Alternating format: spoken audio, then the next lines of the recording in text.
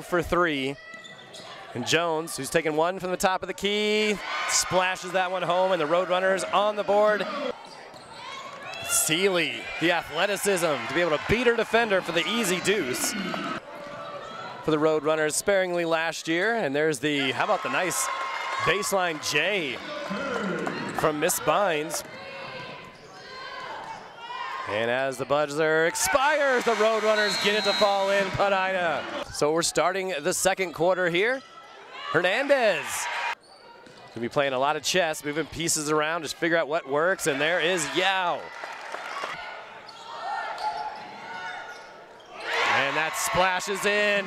Guess who? Right on cue, Miss Yao. Much 3 seconds, 2 to the rim, the floater. Padina gets the friendly hometown roll and get it to within 6.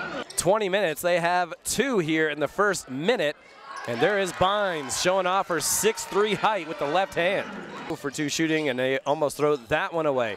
Seeley with some space in the paint, finishes strong. We're gonna see it happen here this season, 15.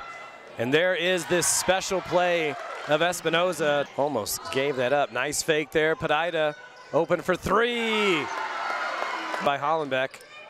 Inside Hernandez, fakes up off the glass and in. 60 seconds left to go. Espinoza, the nice move to the rim.